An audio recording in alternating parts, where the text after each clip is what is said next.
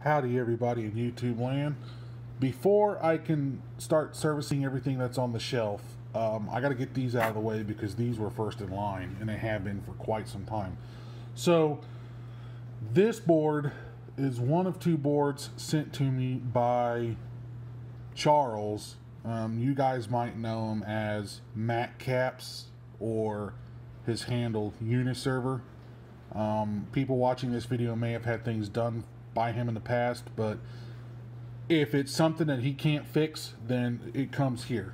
And I told him the same thing I told everybody else. I just don't have a whole lot of time, so don't send me anything that you don't have time for me to hold on to, or if they're complete emergency cases like these two. So I know that he recaps the board. First thing I do is I like to inspect around the capacitors, and I'm not saying anybody did a bad job or anything like that. That's certainly not what I'm saying at all. But knowing these boards, you have to be very careful when you're doing the job on them, so you're not ripping up traces or anything like that, which I think he's not going to have that problem anyway. So on close inspection, there's nothing that stands out as far as the capacitor job itself. So when I get these mystery boards, before I power them up, I like to look at that. And the other thing I like to look at is on the bottom of them. There's a tight trace that runs here. I make sure that solder didn't bridge off or get or that trace right here gets cut, because that is the feed to the 5-volt regulator. This goes to the gate of that transistor, which is sitting right here. That's the other thing that you have to look at too. So once I roll all that out, I like to take a look around the capacitors for rotten traces, and here's one right here which don't look all that great. You know, it's let's see if I can get a way to point this out to you. Right here, it just looks kind of grungy in this area. So when I see that, I like to take a look at it. I mean, it looks like it's connected here and everything. It's all connected. But I like to take a look at this from a different perspective. And let me show you what that is. I think I've done this in a previous video, but in case you all haven't watched it, let's go ahead and do it that way. So I like to take a look at this from a different perspective, and trying to hold this at the same time holding the phone is impossible. So let's do it this way. So, alright. Now, if you take a look real carefully, you'll see that grungy solder joint there, it's eaten away. There's no copper there anymore. And then same thing here. Next to C11, there's two rings, and you can see the copper completely gone. Right where the light's fading in and out on the left hand side. That trace is completely disconnected from that via. And so that means that this trace here is disconnected from the via, as I shown you, and the same thing here. There's no copper left around here. So I know without a doubt that this connection and this connection is broken. So that is a very good way to tell that you know for a fact that this board has got an issue, and that was overlooked. So it takes a trained eye to look for things like that, which is why I'm doing these videos, is so you guys know how to look for things like that and how to troubleshoot things like that. So now I have to refer back to all the test points and schematics and stuff that I've drawn up over the years of working on these boards, figuring out what that is, and start making patch wires. So I'm going to go through all of those connections. I'm going to start making patch wires, and then we'll test this board afterwards and see what happens. Before I go into doing the patch wires, this one trace that was completely eaten away at the ring right here, that goes to pin, let's see, 1, 2, 3, 4, 10, pin 12. Pin 12 of U13C. Well, what does pin 12 do? Well, let's take a look. Let's see. Here's U13C. Pin 12. See, is there a pin 12? Yeah, there is. I think it's pin 12. It's pin 12. So, pin 12 right here. SCSI IRQB. Well, that seems important. So, I don't think the SCSI bus is going to work without that. And that's probably one of the issues, is the SCSI doesn't work. Don't remember the original complaint, but the SCSI ain't going to work without that. So let's follow 12. 12 goes to 9 and 18. 18 is a page with all the test points, so we'll ignore that. So we need to look at page 19. So here's page 10. Here's a page, no, page 9, I mean. There's page 10, and then page 9. See, SCSI.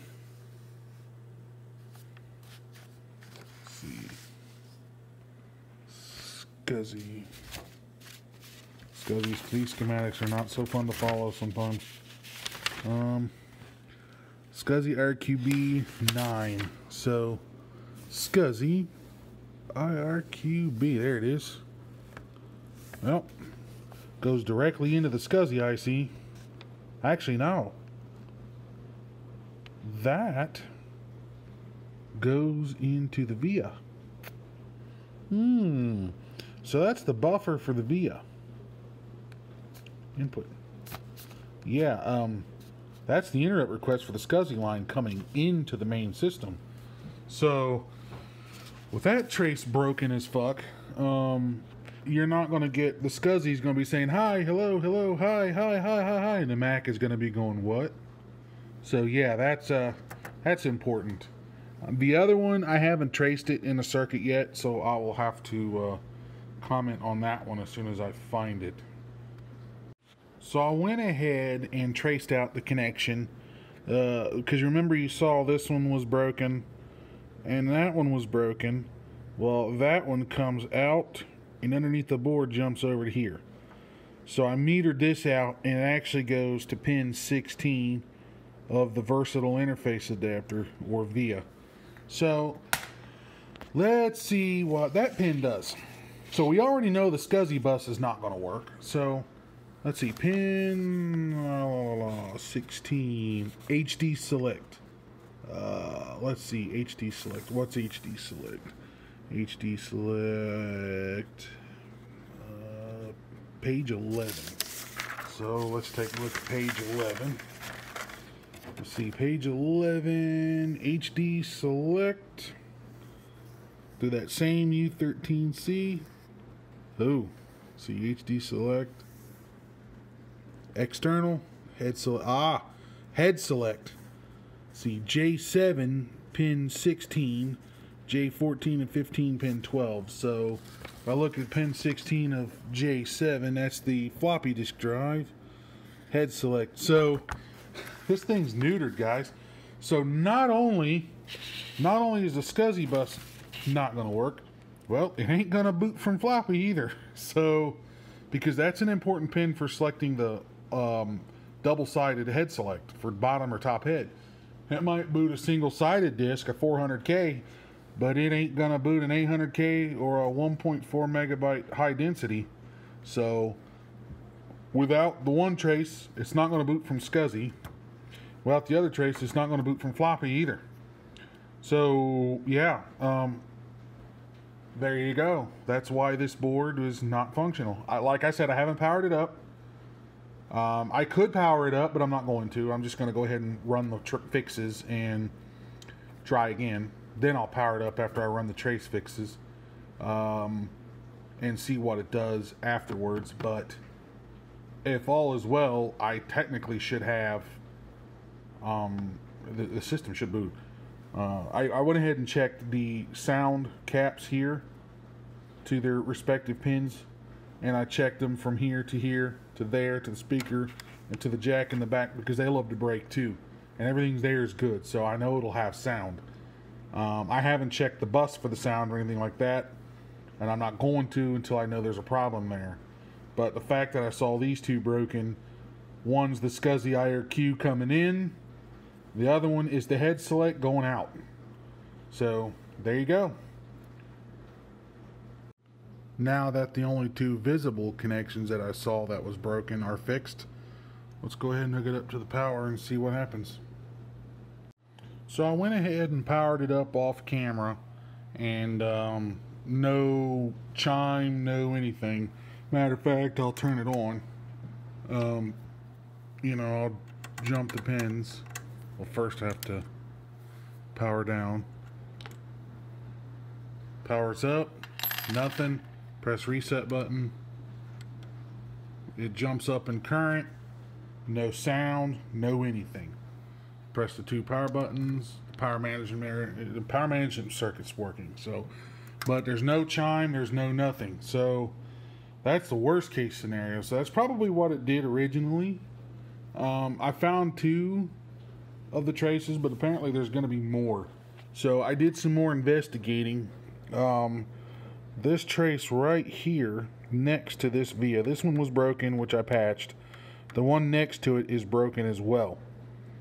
So what I did was I went back and rubbed into it right here with my meter, and it buzzed out on pin 41 over here.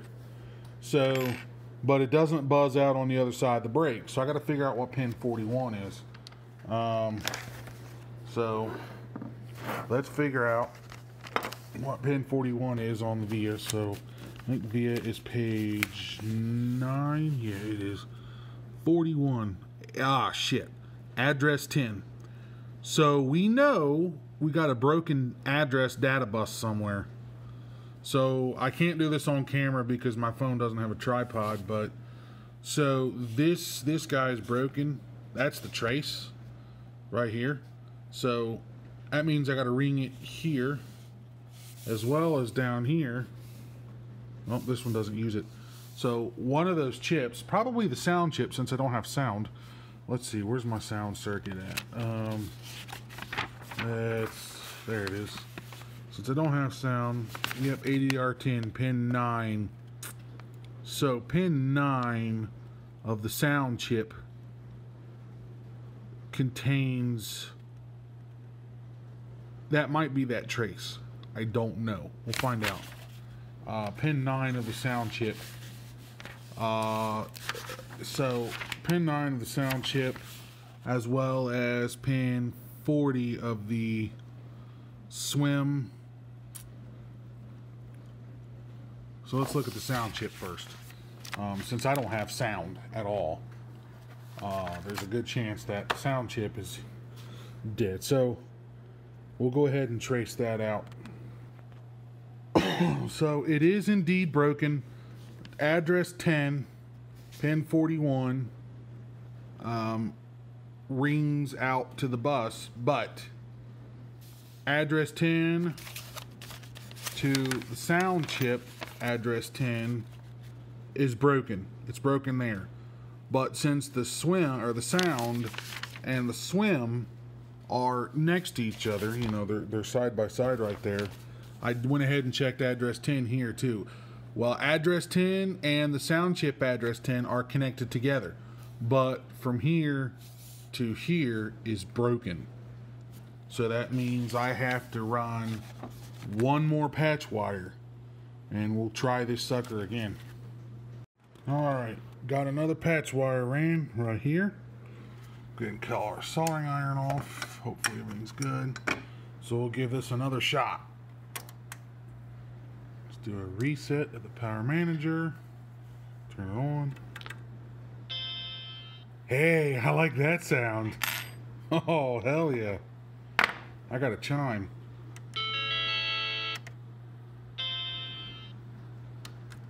Music to my ears. Alright, I'll plug the floppy emulator in and make sure everything works and stuff like that. So, this should pretty much wrap up this video. Like I said, I have another board over here, but I'm not going to do a video of it because you don't need to see the same thing over and over and over again. So I just wanted to document the troubleshooting from beginning to end and upload that so you all have something to watch and learn from. So if you have any comments or questions, please feel free to leave them, and thank you for watching.